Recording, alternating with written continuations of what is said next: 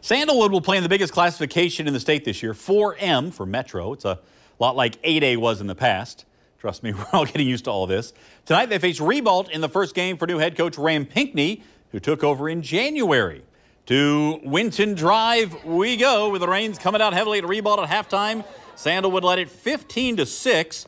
Trojans' Jordan Smith-Williams takes this handoff and finds a little room running right. By the way, good-looking unis there, the powder blue for Ribault this year. Trojans marching downfield. Jet sweep, they give it to Eddie Rolak. Goes left and picks up a nice gain and a first down for the Trojans. Nick Ross going to work up top, looking for the end zone. And he finds a man, unfortunately, not his man.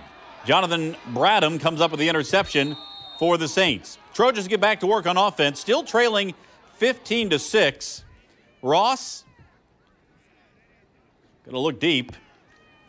But the same this is not a replay. This is a different play. Same result. Jonathan Bradham, his second interception of the night.